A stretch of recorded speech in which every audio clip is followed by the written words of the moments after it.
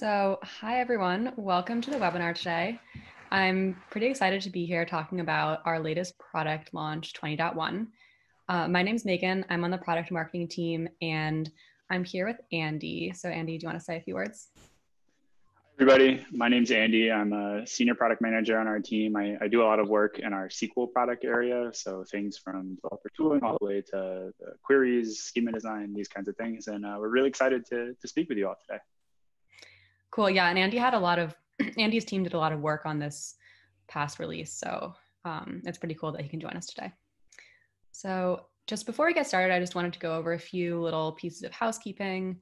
You'll see there's a little Q&A panel at the bottom of the screen, and you can definitely ask any questions you have in there throughout the webinar. So we're going to try to get to the questions as they come up, and also we'll have some time at the end for questions.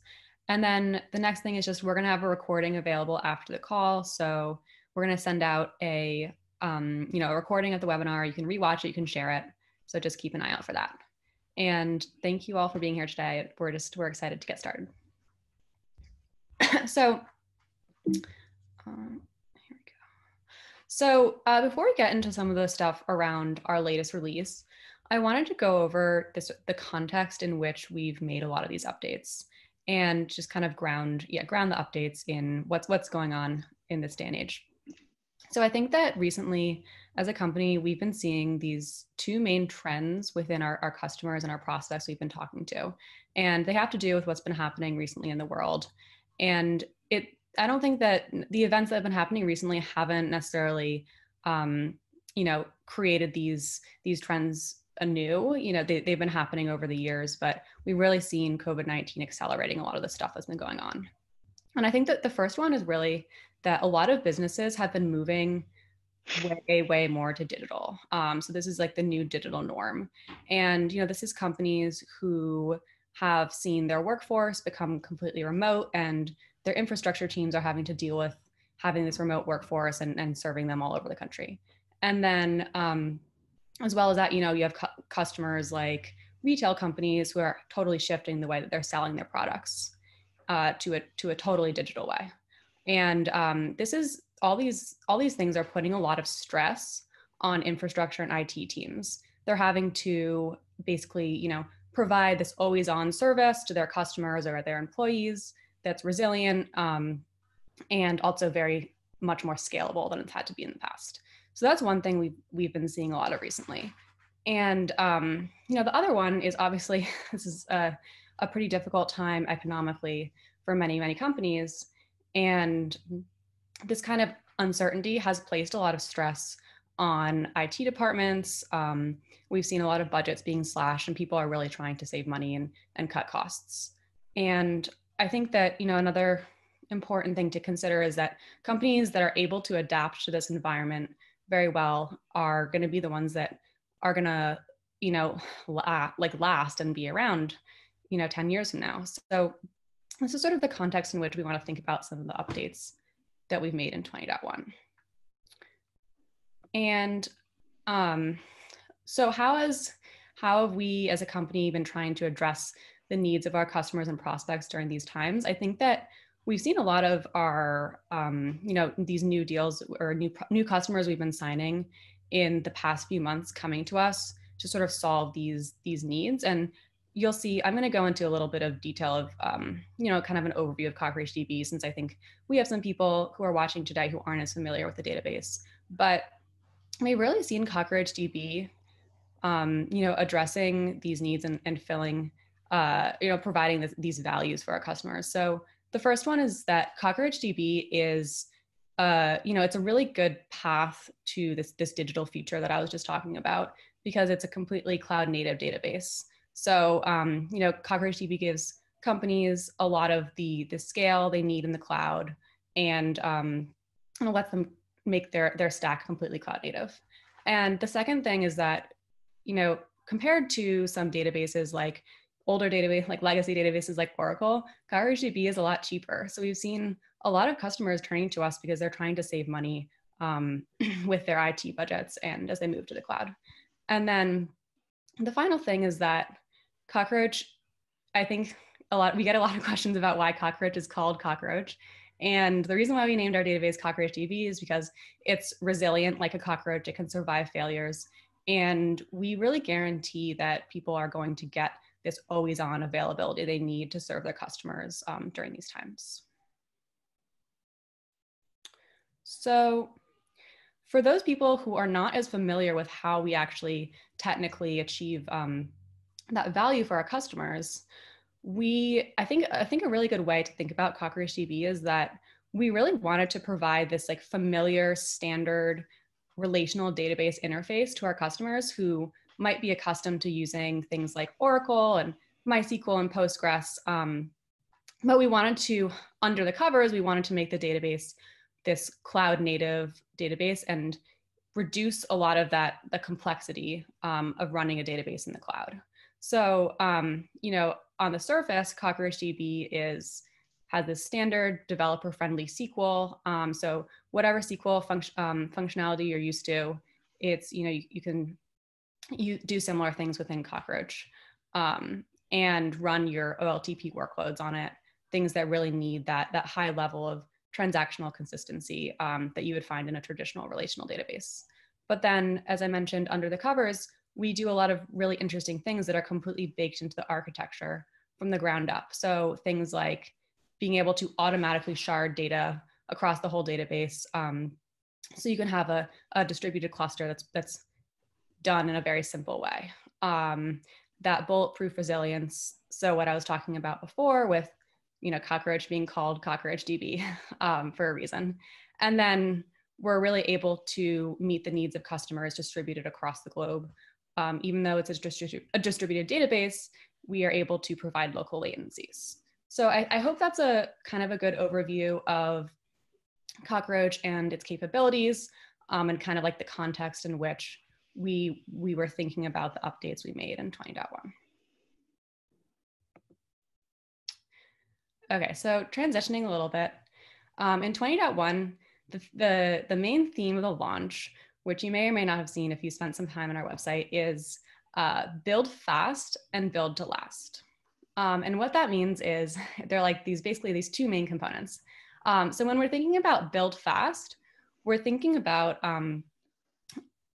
trying to enable our customers and particularly the developers who are using CockroachDB to have this very simple interaction with the database to get up and running quickly and have a lot of that expected functionality. So if you think about how a lot of companies have this accelerated transition to being digital, we want to make that transition as simple as possible. And one of those things is providing a database that, you know, works the way developers expect a relational database to work, integrates with all their tools, and you know, is pretty simple.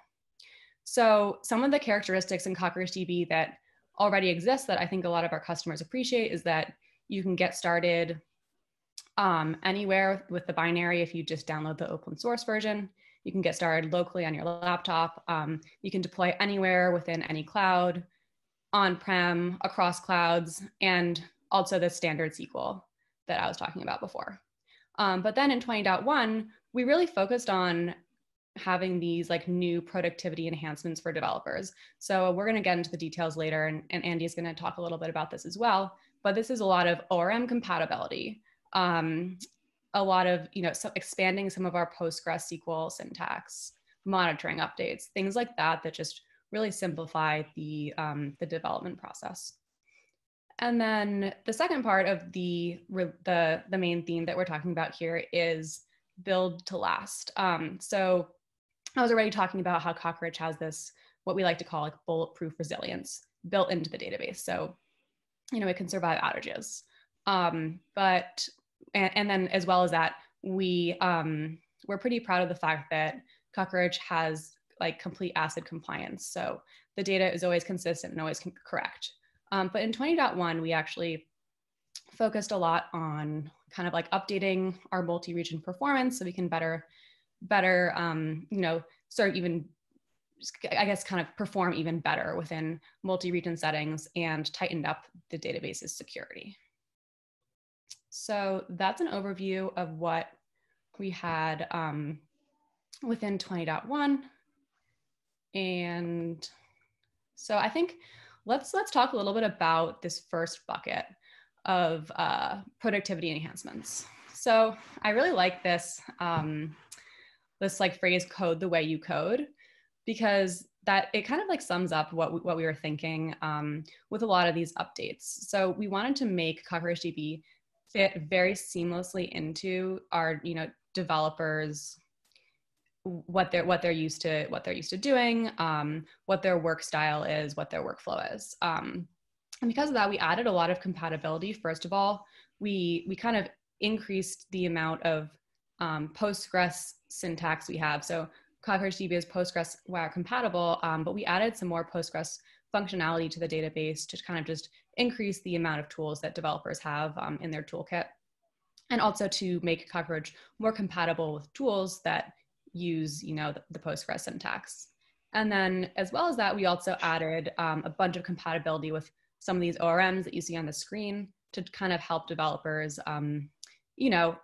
you be able to use Cockroach the way they want to use it.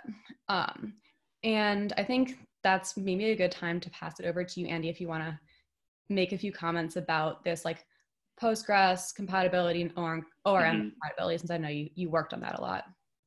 Yeah, absolutely. So as Megan said, one of the things that we have really learned from our customers over the last few months is that it's important that the developers, that you be able to set up the environment, your preferred development environment, exactly the way you want to. So if you like to use Python, that you are able to use Django or SQL Alchemy or PonyORM or Peewee or any of the ORMs that are in Python that you're familiar with and conversant in when you use Cockroach. And so, we are wire compatible with Postgres, which means that we sort of present SQL in the same way. And it means a lot of the tools that work with Postgres already today work largely out of the box with Cockroach. Now, some of them need a few tweaks because we're a different underlying database behind that wire protocol. But largely, we're able to take advantage of that compatibility in order to rapidly improve and present a lot of these tooling options and make them available to you as developers. We have continued this program. We talk a lot about what's here in 20.1. We're also continuing to grow our ecosystem rapidly. We have new partners coming in many languages. We have new tools coming in beyond just ORM enhancements. And so we're really excited about this area as a place that we see a lot of investment coming over the next few months. And so I would definitely encourage anyone out there who's listening who said, what about my tool? Does it work? Contact us on Slack. Let us know that you're interested in it. And there's a good chance that it will work out of the box. But if not, we're happy to work on it and make sure that you can use whatever preferred development environment you want with CockroachDB. Absolutely. And yeah, definitely, that's a good point. We have a community Slack. So if you guys are not part of that yet, that's a great place to ask questions and to give product feedback and connect with other people. So, hey Megan, real quick before we continue, there's one or two questions in the chat that I think would be worth answering right now. So one of our users asked us, is Cockroach an open source DB? Is it your own tech? Yes, we are an open source database. We have a BSL licensed product and a CCL licensed product. And so we are completely source available. All our code is out there. It's on GitHub. It's available to be reviewed. It's our sort of own technology. We obviously have integrations with various other components here, but yes, we are our own open source product, and it is completely free and able for you to download and try out and use. We do have an enterprise product that has a few features that are in that capability, including support, but we are an open source product, and it is our own technology. Cool. Thank you.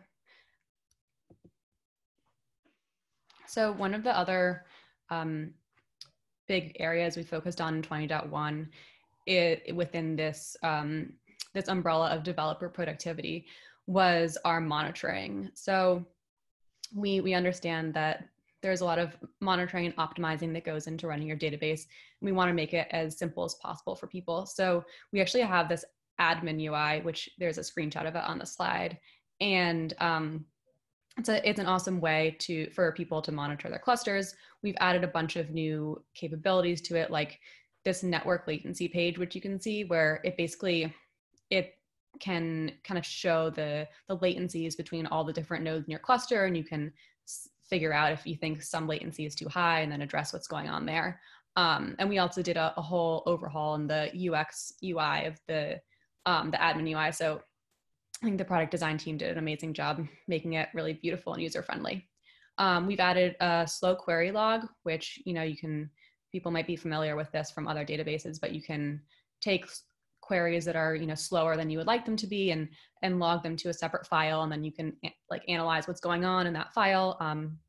So that helps a lot as well. And then adding some other pages into our admin UI. So every single person if you download the open source version of the database, you can immediately have access to this admin UI. And you can also have access if you're using enterprise, or I don't remember if you mentioned Cockroach Cloud, Andy, but Cockroach Cloud is our cloud version of the software. So it's, we, Cockroach Labs, will host the database for you and, completely maintain it and do everything on that side of things. So you don't have to worry about that work. And you can just focus more on, I guess, your development. Yeah, that's a great point, Megan. We should definitely make sure to talk about Cockroach Cloud today throughout the presentation, because all the things that are available in our on-premise product are also available in Cockroach Cloud, and that's one of the great advantages of how we deployed. There's a couple quick hitting questions that I think are also worth dropping in here real quick before we continue to the next slide.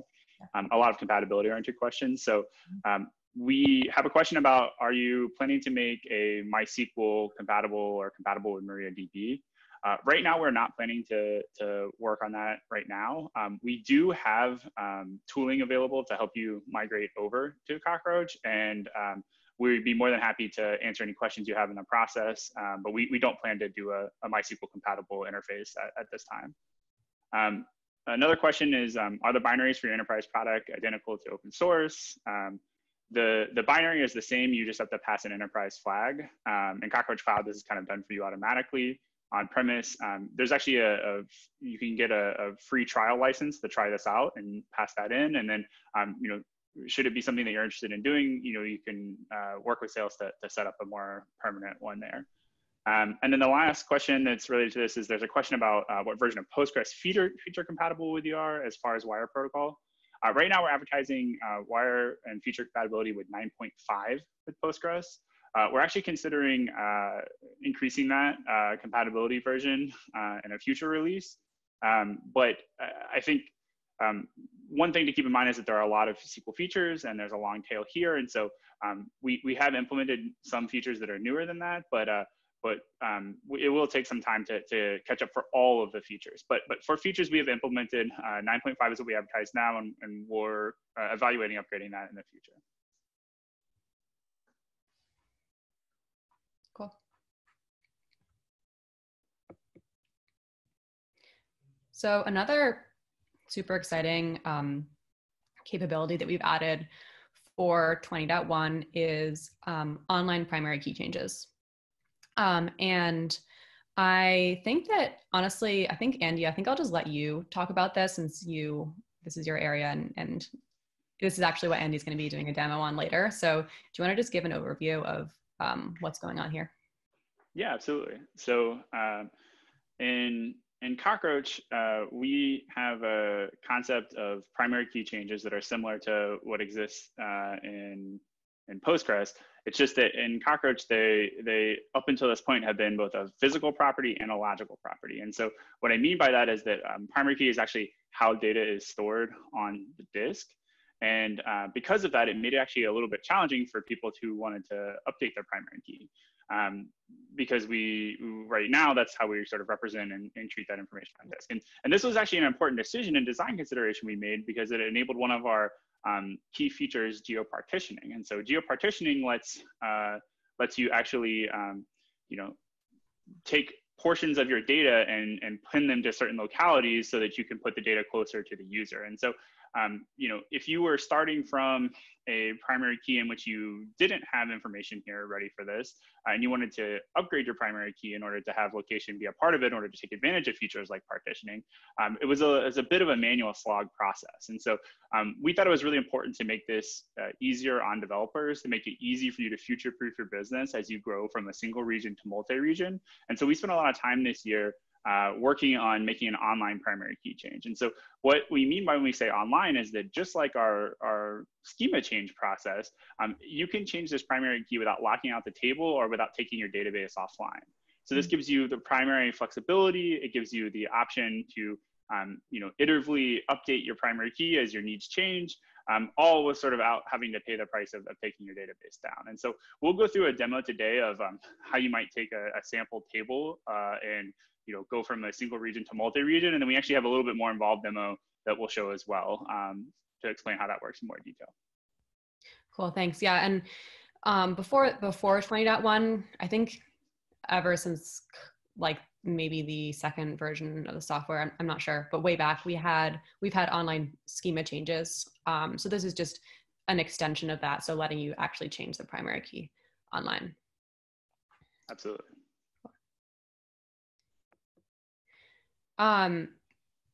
So just now going into the second bucket of updates. So build to last. There's two main things in here. So the first is updates to multi-region performance. So, when CockroachDB was built from the ground up to be a distributed database. So we have these capabilities built into it that allow you to, get local latencies, local latency reads and writes, even if your cluster is distributed. And one of those features that Andy mentioned, or those capabilities that Andy mentioned, is the geo-partitioning capability, which lets you basically tie data to a certain location, so that, if you have a customer in Florida and your database is distributed, you can tie data at the row level for that customer to a region near Florida to decrease the latency of the reads and writes. So we've made an update that's pretty exciting, that's going to allow basically more of our customers to use this feature called follower reads, which lets you get very low latency reads within a distributed cluster. And I think it's just good because we had follower reads beforehand, before 20.1, but some customers weren't able to use it because they had some requirements that it wasn't meeting. Though we did have a lot of customers using it. We just, some companies have much stricter requirements. So now this is basically opening up that feature to a lot more of our customers. So I know, Andy, if you want to give just like maybe a quick overview for people who might be curious of how follower reads works at a technical level, since I think it's pretty unique to Cockroach and just might be kind of interesting to some people. Yeah, absolutely. So follower reads, sometimes you might hear similar concepts in other databases, also known as like stale reads, for example, are an option for a situation in which you really need to have super low latency and you can afford to have stale data bounded by some framework. And so what we mean by that is that the stale data that you're reading a few seconds into the past. So in 20.1, that limit is now about 5 seconds into the past. And so, there are certain use cases in which you can imagine it's probably okay to read data that's about 5 seconds old as long as the latency is really low. We have customers, for example, that use this for identity and access management. So they want to be able to service traffic with low latency, but these things don't change as frequently that they need to be updated, so stringently they needed to have real-time data here. And so this is an important option in your schema and query design that will allow you to have a global table, have the ability to have users in multiple places, and then instead of always having to read from what we call the leaseholder, being able to read locally with these follower reads.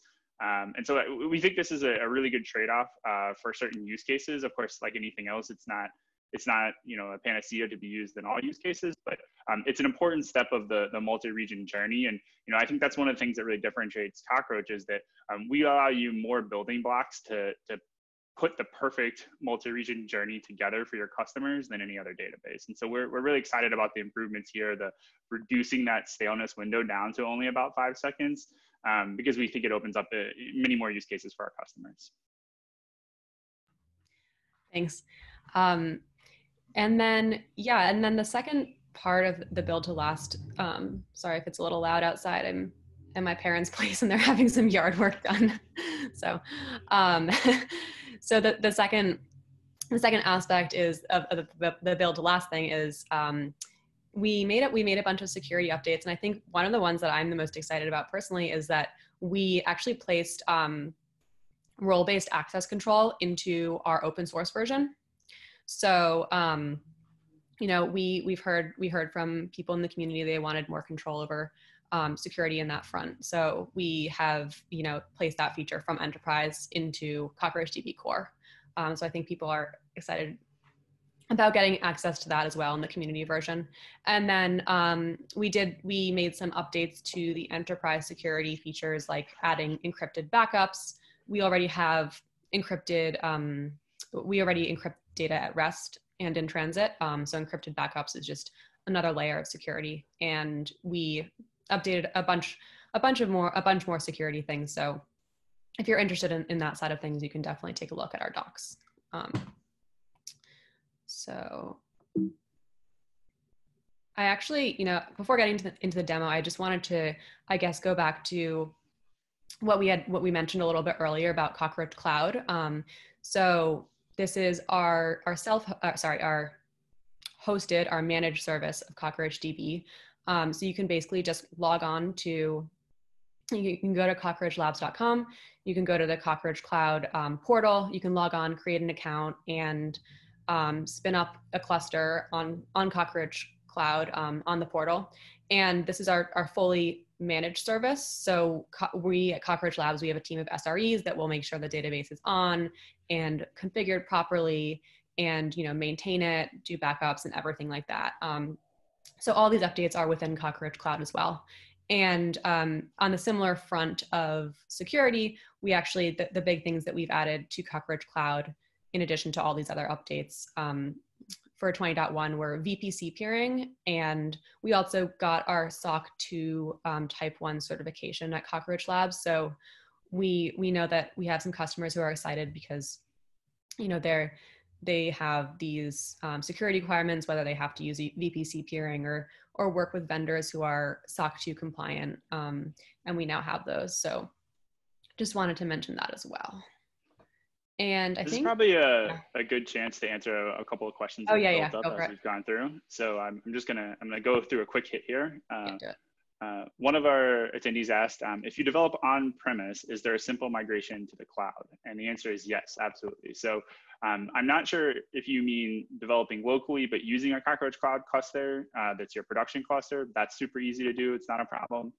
Also, if you want to start out hosting your database yourself on-premise and then eventually migrate to having Cockroach Cloud host that for you. Both of those are well-trod journeys that many customers of ours have used and I've really had no problem with. So it's not any challenge there to do that.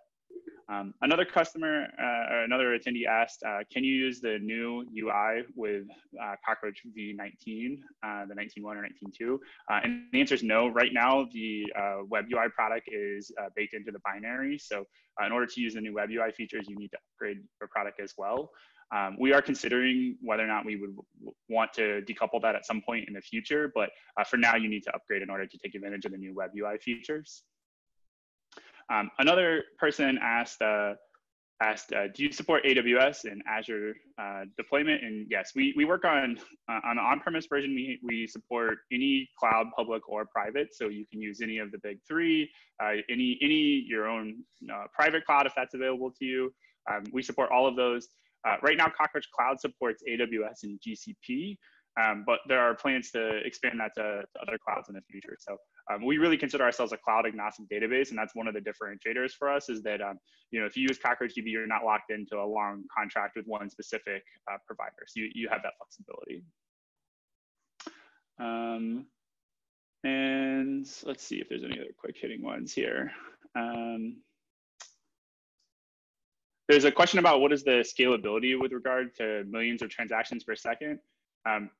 There's no theoretical limits to Cockroach's scalability. We're a horizontally scalable database. So as you continue to add nodes to the cluster, you can continue to scale up the amount of throughput received. And we've actually demonstrated that through an industry benchmark called TPCC.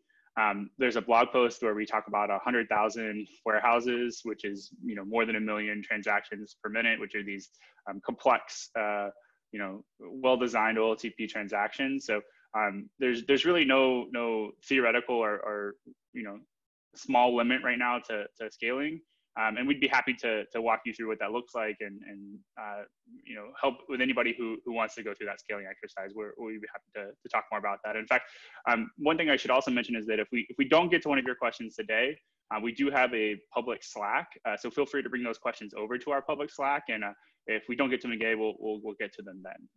Yeah, we can also follow up after the webinar with people if they have more questions. All right, I'm just double checking. So there's another question in here about a comparison to Cassandra. We've actually done a previous webinar of comparing CockroachDB to Cassandra and talking about what that looks like. That is where I would point you there. We're not going to be able to dive into that today, but we do actually have a webinar on that topic that I would encourage you to think about. Yeah, I second that. It was a really good one and provides a lot of information. So. Another attendee asked about performance comparisons versus Oracle, SQL Server, etc. A lot of the databases don't allow for public benchmarking. So what we have been able to do is compare to Amazon Aurora using TPCC, in which we demonstrate that we can handle a much higher scale and a much higher throughput than Amazon Aurora, and that's a part of that TPCC blog post as well. So I would encourage you to check it out if you're interested in the performance situation. And then finally, there's another question about how do you compare architecturally to Aurora, which is multi-region, multi-master. We are significantly different than how Aurora has set up their multi-master architecture. And we won't probably be able to go into that fully today, but their multi-master architecture kind of limits the ability for them to scale out and for them to add additional regions in their support. And our architecture under the hood is a little bit different and doesn't have those same limitations. So there's more blogs and white papers on that we can direct you to, and you can just bring us over to the Slack community to talk about that. All right, I'm going to pause there because I think it's time to get to the demo, but we'll circle back for any questions at the end of the demo as well. Perfect. So I'm going to stop sharing and let you take over. All right.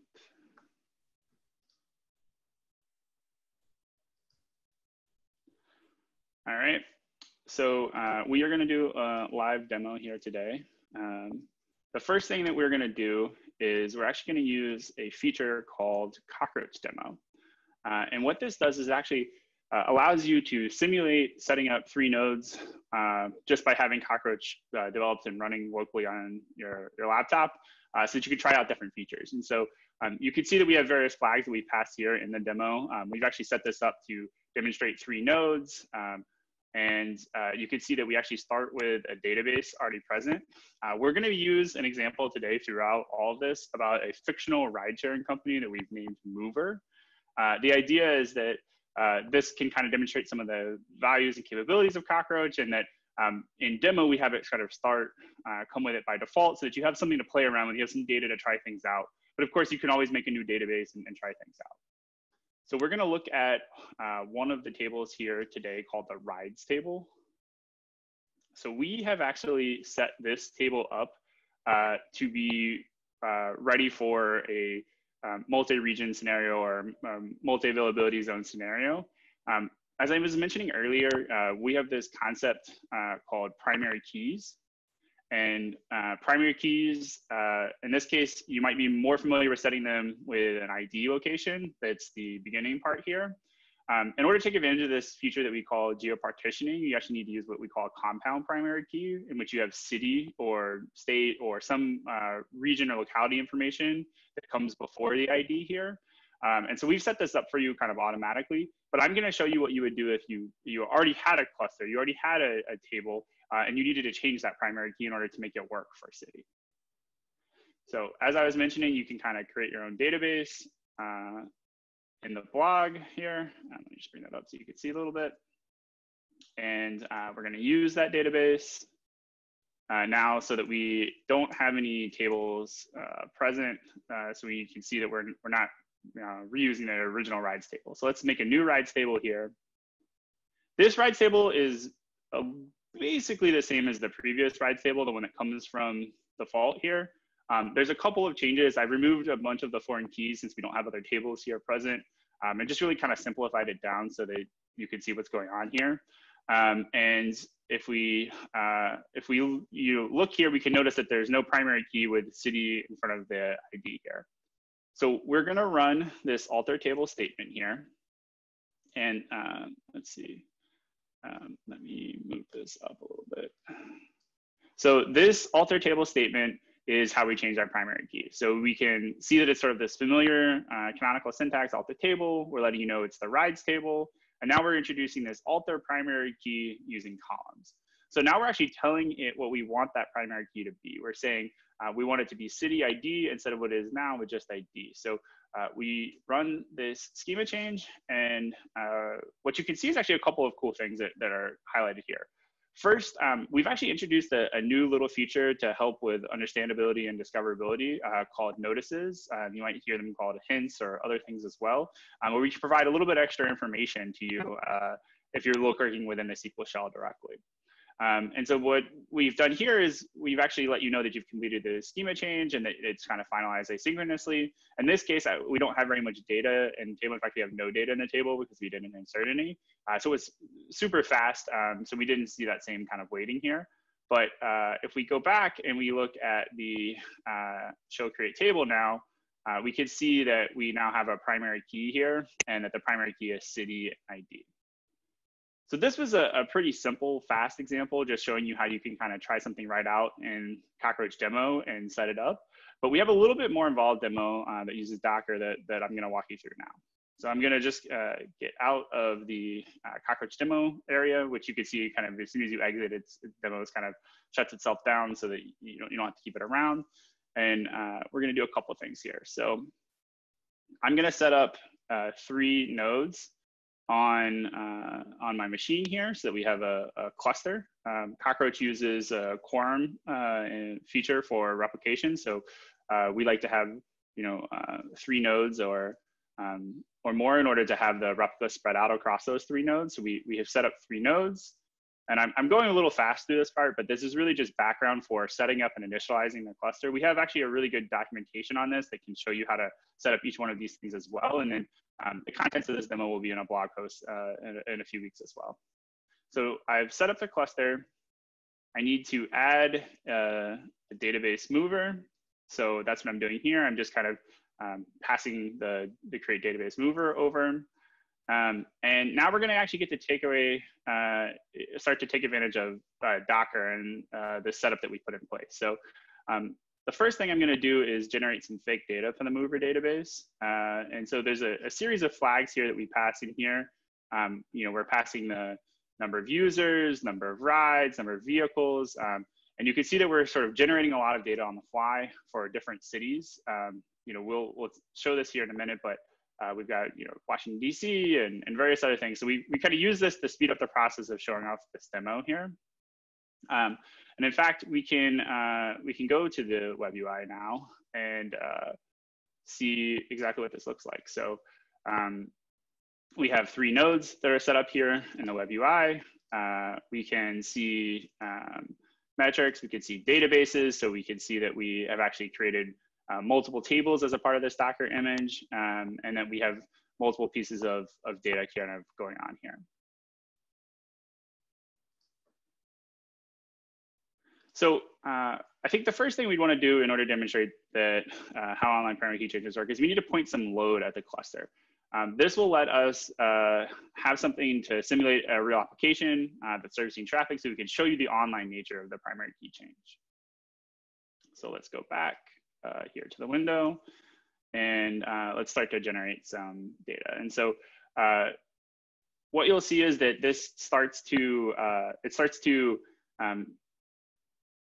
create data for the simulate queries and process the data that we created in here. And this will kind of print out nicely for you to see in the shell, kind of these queries that are happening. You can see the P95 and all their latency information, the apps per second. It's these various query titles that we've come up for to simulate different aspects of the load. And so we're going to leave this running in one window on the SQL in the shell. And then we're going to go to another window. Andy, do you want to, we had a few questions come in. Do you want to take now as a time to pause and answer, or do you want to do it at the end? Yeah, we can do that. Let me just pull up. We had someone ask, was the alter table made with no data in the table? The first one I showed you in the demo was made with no data in the table. That's why we're showing you a little bit more involved one. So one of the steps that we took here, this Docker statement right here, was putting data in those tables so that we have data to take advantage of. And the step I just completed that we went through here is pointing load so that we're accessing that data in the table, making changes. So we're simulating what a real application looks like. So it's kind of a little bit, while it's still sort of a simulation application, it's a little bit more realistic than just making a change on a simple table. Perfect. And someone asked, what happens when a primary key was now changed to a two-part primary key? Yeah, so it's a good question. So there's a couple of things that happen there. One, we have to update the primary key itself, which is one action that we take. Another thing is we have to update any of the secondary indexes that we're going to change. And in fact, that's a good transition to the next step in the demo, which is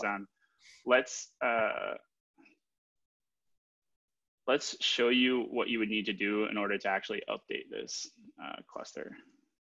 So we are passing a nice little flag here in this Docker example, preview queries. This is telling you what we're actually doing as we upgrade the cluster. So we're going to do a couple things here. Because we have multiple tables that we showed you before in the web UI, the users table, the rides table that we talked about previously. We're going to run a series of changes here to change the primary keys. For example, this is the next one actually right here is the one I showed you as a brief example. We're going to need to change the indexes that are present in our cluster so that we can take advantage of city and other things.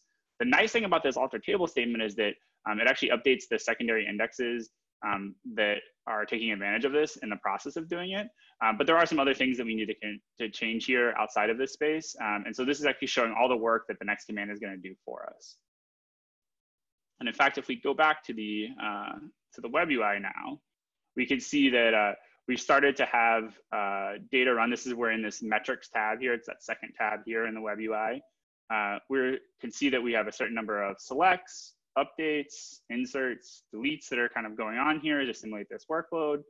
We're keeping an eye on our latency so we can see where things are at here. And we'll see what happens now as we actually run through some of these changes over here.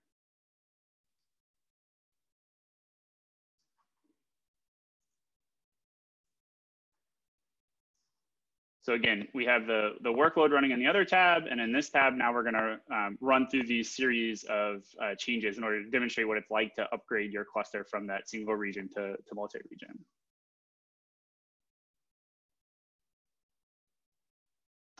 So it's kind of printing out information that's telling us what's happening as we go here. We're applying schema changes, we're altering primary keys.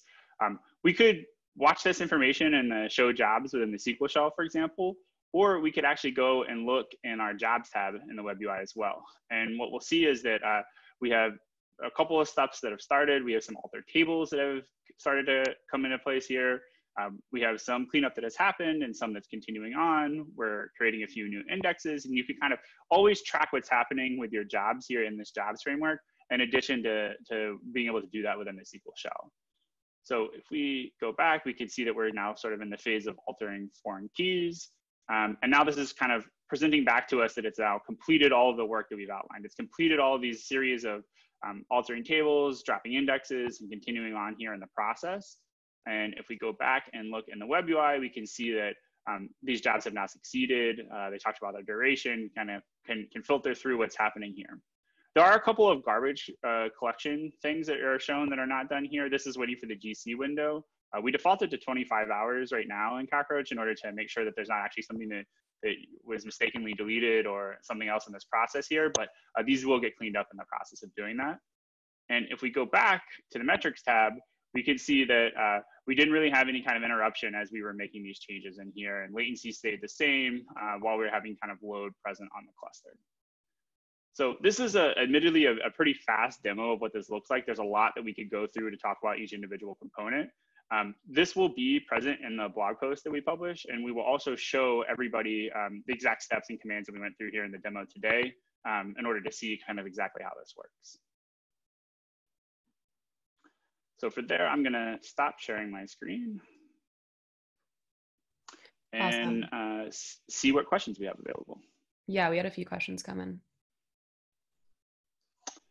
All right, I'm gonna look through this.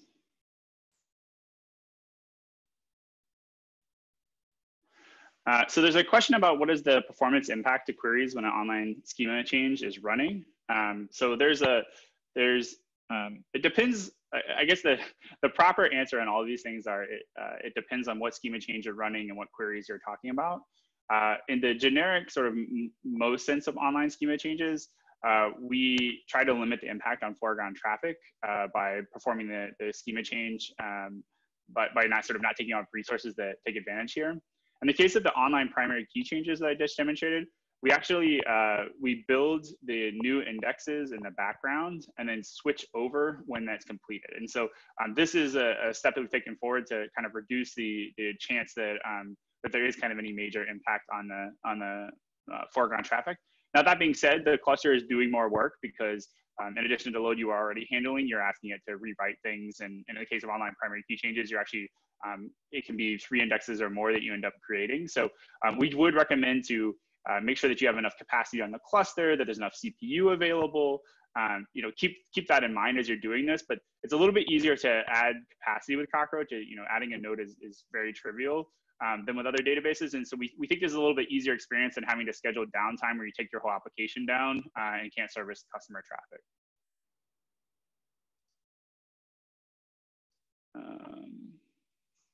Let's see. Yeah, so there's a question about the notices feature. Here's a suggestion for schema change notices, display the relevant job IDs information. That's a great suggestion. You can actually run show jobs and it'll show you the jobs that are in progress in the SQL shell. It'll give you job IDs. It'll show you the specific query that's happening. It's that same information. It's actually what's used to populate the web UI portion that we talked about earlier. But we are always on the lookout for areas that are confusing or where a little bit of extra information would be helpful. And I think that's one area that we see notices helping in the future. So if there are other ideas that anybody has on the call, feel free to file a GitHub issue or let us know on Slack. But we're always committed to trying to provide you as much information as possible to help make decisions and help make things easier on you as developers.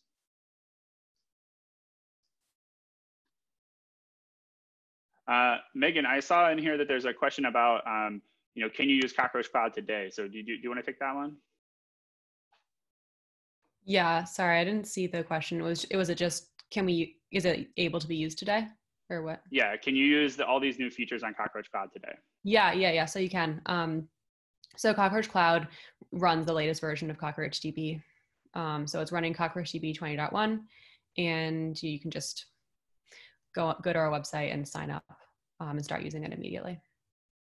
So Andy, do you want to take maybe like one or two more questions? I think one of the interesting ones that I saw earlier was, does replication happen automatically across the cluster just by getting cluster? Yeah, that's a good one. That's a great question. So the answer is yes. Cockroach actually takes a lot of one of our guiding principles is to try to take the complexity out of the database, out of your hands and put it inside the database to make it easier for you to maintain and administer database. And so we actually manage we use the RAF protocol to manage our quorum of replicas. And so that means that we have automatically spread the replicas out for survivability and availability across your different nodes. And we take care of all kinds of options for you automatically. So we rebalance these as they're needed. We split the ranges, we merge ranges. We try to take care of all of this as much as possible to make sure that you don't have to deal with sort of manual sharding or any kind of the detailed nitty-gritty details here. We actually try to abstract those away and use those via sort of well-known protocols here. And so that's actually one of the things that we think is the best about Cockroach, is how easy it is to administer and maintain your data, particularly as it grows in size as well. Absolutely. And I think maybe the last one, there was a question going back to what we were talking about earlier about the TPCC benchmark, and it was, why did you specifically select that benchmark? And I think I mentioned this really briefly at the beginning, but Cockroach is really, really great for OLTP workloads, or workloads where you have a lot of heavy reads writes, transactional workloads. So I think that's an important thing to know. We really support those kinds of workloads really well, and TPCC is the benchmark for that. I don't know if you want to add anything to that, Andy. Yeah, absolutely.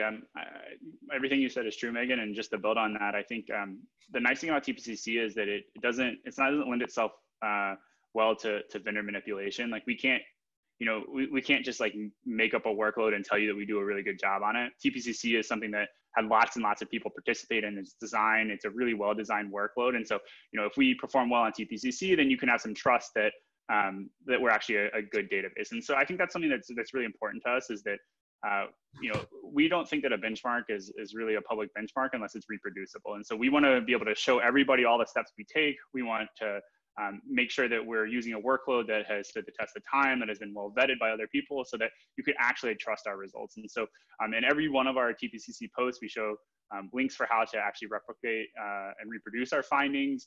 And we think that it's just a really good, solid benchmark for making sure that there hasn't been any sort of funny business that's been conducted there.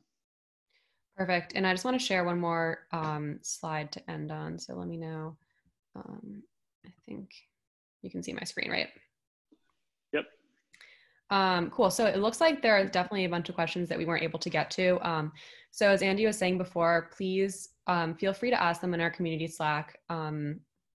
We love to answer the questions there and start discussions around them.